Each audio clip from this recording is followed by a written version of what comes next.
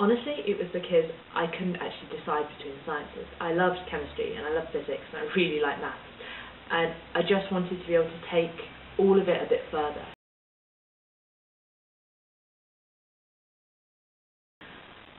I sort of narrowed it down to about 4 colleges by looking through prospectuses and then came to Cambridge. And I remember walking into Selwyn and just feeling so at home. It was such a friendly college and everyone was just so lovely. And the atmosphere was just so nice that I decided it was definitely where I wanted to spend sort of 4 years of my life.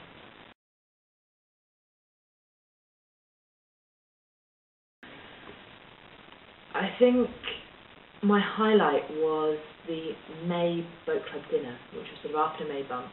It was right at the end of term.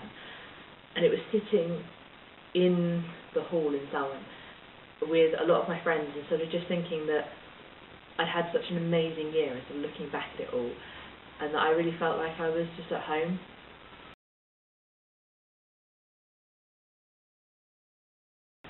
I was definitely in the Christmas holidays and I was revising everything ready for January exams, and I just sat there and thought, I can't physically fit anything more in my head, and I was like, I've got another 2 terms, how on earth am I going to learn everything else that I've got to learn? But you kind of realise that actually things aren't as hard as you think, and it compounds, and you really know that you can learn a lot more.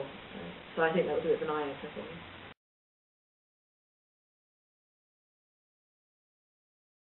I would say go for it. Don't be put off by any of the media stereotypes that you get, and they're just not really true.